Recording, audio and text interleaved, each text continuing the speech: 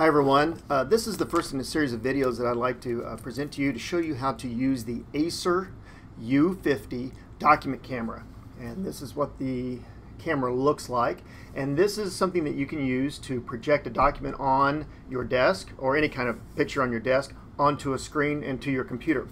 So this video is just going to show you how to physically connect the device. When you take this out of the box, you will have the unit itself, which looks like this. It has a handy dandy little handle. And then you also have a cord. And this cord has a USB and a mini USB.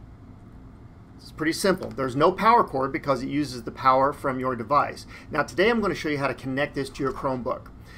The first thing you will need to do with this is you'll need to take the arm out of its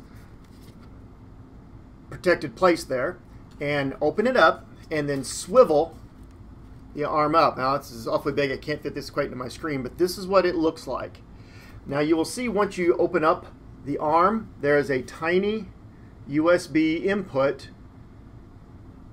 right there. That's why you have to swivel the arm up to see it. It took me a second or two to find this.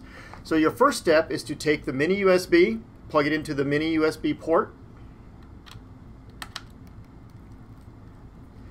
and then with the other end, to connect this to your Chromebook, this is the simply USB plug.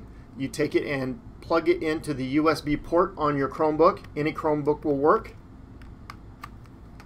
And as soon as you do that, you will see that a light pops on, the LED light. Now there's a lot of features on this particular document camera, but one of them is it has an LED light that you can turn on or off.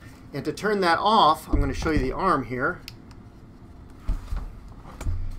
If you can see, there are a few buttons there, and one of them is for the LED light. If you need the LED light, certainly turn it on, but for most cases you won't, so I'm going to press the LED button to turn off the LED lights. That is all there is to connecting the device to your Chromebook. You will need to download an app, and I will include a link to the app in the notes for this video, and it'll be on the documentation that I send out as well. So that's getting your document camera connected to your Chromebook.